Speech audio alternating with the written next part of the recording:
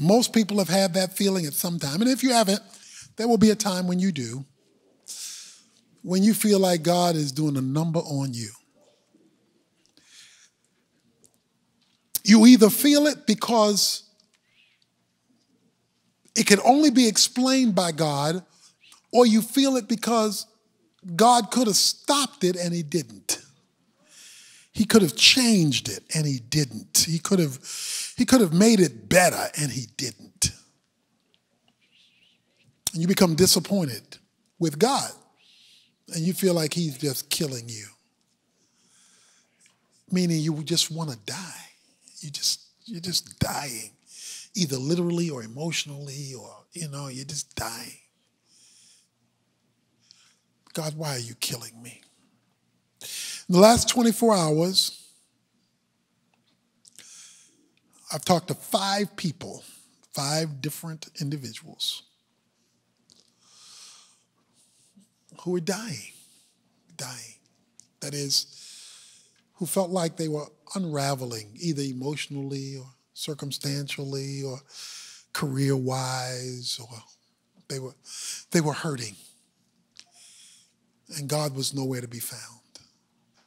In fact, sometimes it looks like God is toying with you. Because sometimes it looks like it's getting better, then it gets worse. It looks like it's getting better, then it gets worse. Then finally, it looks like he answered your prayer, and they ain't not answering your prayer. You feel like he's killing you. Because I'm praying to you, and it's not getting better. You tell me you love me.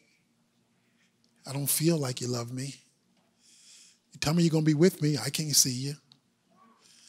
And it's getting worse. And I'm dying. Why is God killing me? 2 Corinthians 1 says in verse 8, "For we do not want you to be unaware, brethren, of the affliction which came to us in Asia, that we were burdened excessively, beyond our strength, so that we despise the even of life." Wow. How bad was it, Paul? Verse 9, the first line, "Indeed, we have the sentence of death written on ourselves." He says it was bad. I mean, it was really, really bad. He says it was affliction, and then he throws in this phrase, "It was beyond our strength." So what I want to do right now is I want to demythologize. I want to remove a myth that we have all quoted, said, felt, repeated to other people and to ourselves. And the myth is, God won't put more on you than you can bear. I want to remove that myth. It sounds good. Sound like something God would say. Sounds like it works. That God won't put more on us than we can bear. Not true. Paul says it was beyond our strength. In other words, it was beyond our capacity to bear it. We couldn't take anymore. I can't take this.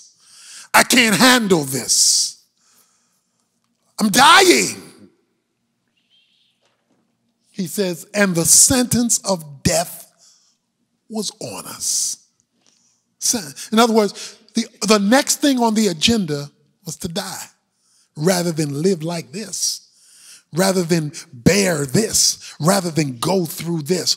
He's saying God put more on us than we could bear, because there was only one thing left: to die.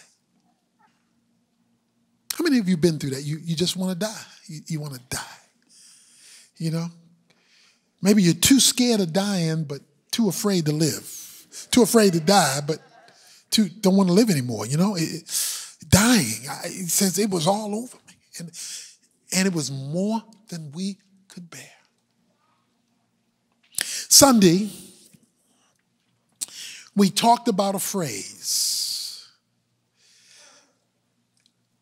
in knowing God that said, being conformed, the fellowship of his suffering, being conformed to his death. And the statement I made was, when God sends us through, and it's getting worse and worse and worse and worse and worse, you praying and praying and praying and praying, and it's not getting better, that is an invitation to a deeper experience with him. The fellowship of his sufferings. Fellowship is our sharing of life.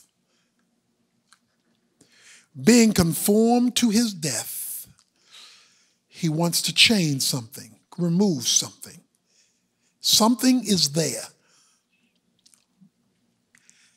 Paul goes on to say, listen to his words.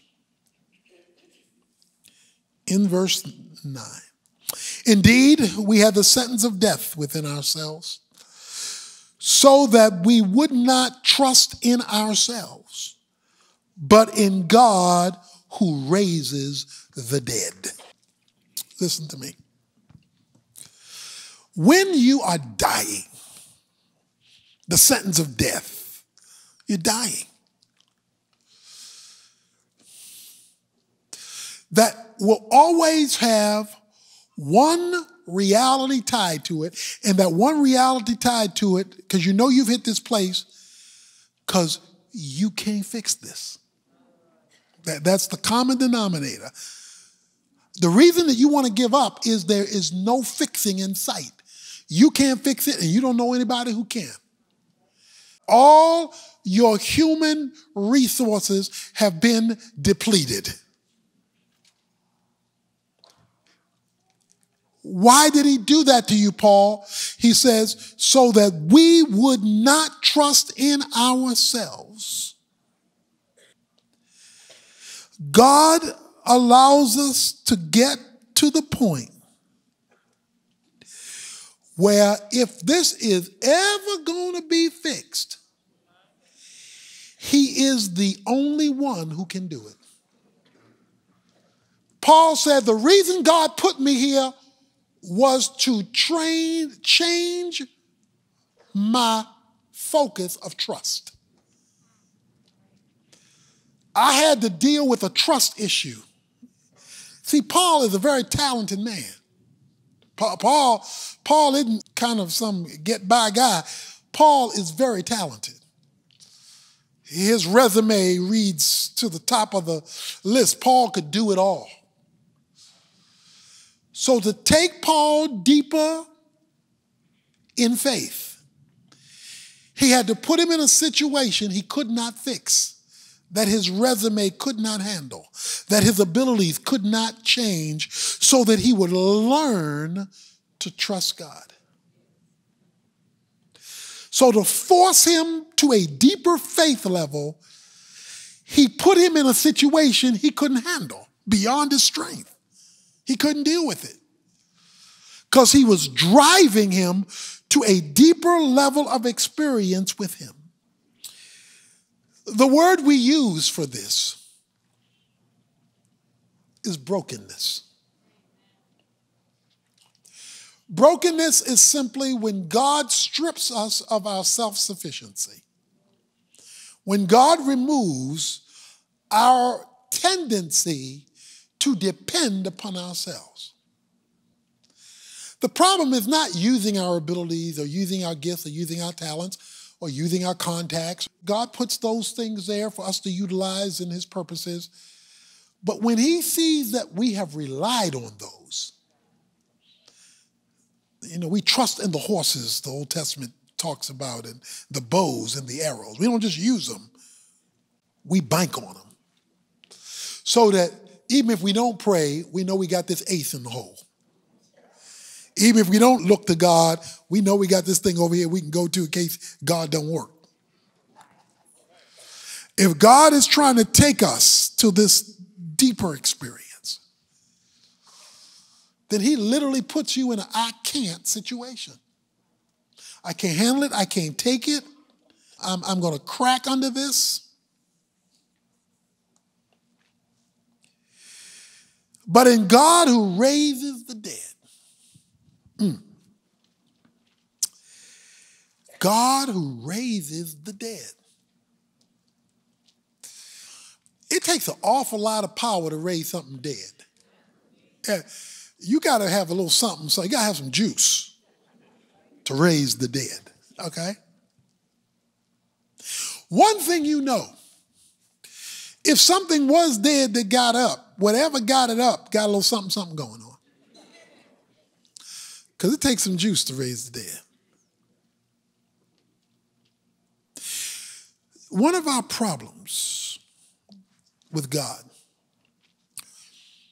is we've never seen him raise the dead. We have never seen, so many Christians have never seen God take a hopeless situation and flip it. Because it's in those times when he takes something that's hopeless and you see no way, no how, and he flips that God has now become real to you at a level that he was not before. Like Job, it's easy to say, I've heard about him with the hearing of the ear. That's easy. You can do that every Sunday, every Wednesday. Hear about him with the hearing of the ear. But it's a whole nother thing to say, I have seen him with my own eyes. That's a whole different paradigm when the understanding of the reality of God has now burst on the scene because you watched the resurrection. That's why God let Lazarus die. He says, I let Lazarus die because I want to show you something.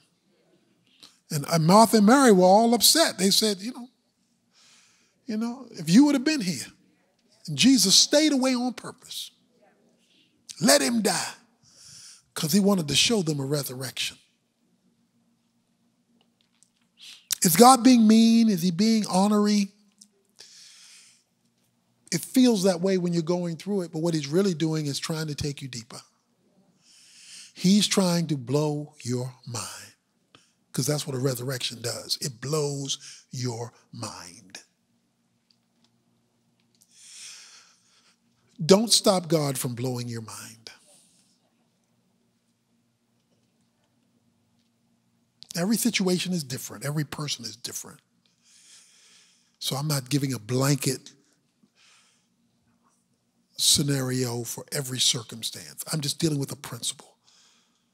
Why are you killing me? Why is this sentence of death? I'm dying here, God. I'm dying. Paul says, because he wanted us to see a resurrection. Look at this.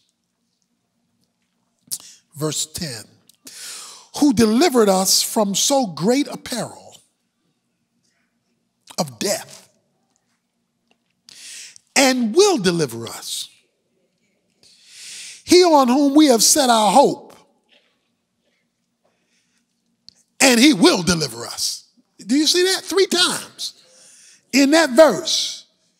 He says, I am delivered, I will be delivered, and I will be delivered. I don't know what grave you're in. And some of us aren't 6 feet under, we 16 feet under. You know, it's just getting a deeper hole. The hole is getting deeper. And you have done everything you know to do. It's one thing if you haven't done what you're supposed to do, what God tells you to do, but you've done that. In fact, you're tired of doing that. And sometimes you feel like you could just get away from God. Just leave me alone. Okay? And you might as well tell God you feel that because you know you're thinking it. It's amazing to me how people won't be honest with God, like God won't know if you don't say it. He know you're mad at him. He know you feel like he's taking too long. He know he feels like you've forgotten him and you done moved on to somebody else trying to sing Kumbaya, my Lord. He knows all that. He is well aware.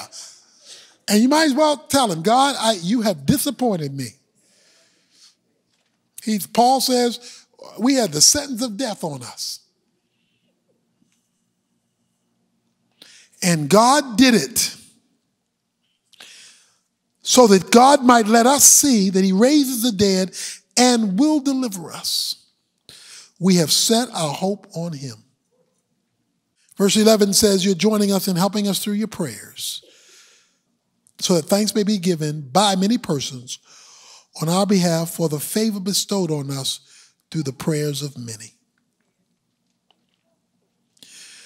Don't be ashamed to pray and to call for prayer when you're in your cemetery. There's some people here tonight who are in a cemetery and you're just looking for your headstone. You're looking for where they've dug the hole. You don't even need a casket. You're just ready to fall in there because you're tired. I didn't know we would begin our service the way we did tonight, but I think if Paul was here, he would tell you, when I was going through that time, my story wasn't over. Because I was ready. I thought death was the next thing. But that wasn't the end of my story. God delivered. There were some more chapters to be written. Don't give up on God. I know you want to sometimes. And there are very few people who don't go through this valley. There's not too many people who don't go through this valley where it looks like God is gone. Job said, I looked north and couldn't find you. He said, I looked south and couldn't find you. I looked east and couldn't find you. I looked west and could not find you.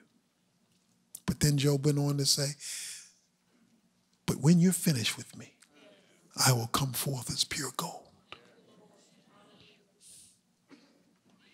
So I want you to tell God in your time with him this week how you feel. I want you to be raw. If you're in this situation, this is not a time for theological platitudes where you don't even know what you're saying. Because you're speaking in, this highfalutin language. No, this is time to get raw. Then God, you killing me. One of the 5 told me yesterday, they said, if this is God trying to teach me or break me, if this is God, he's killing me.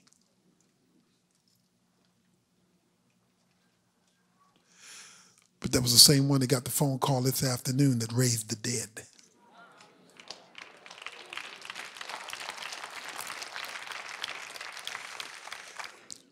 Don't give up. I know you're tired. I know you're hurting. I know you're crying. I know you're suffering. And I know sometimes he is hard to find.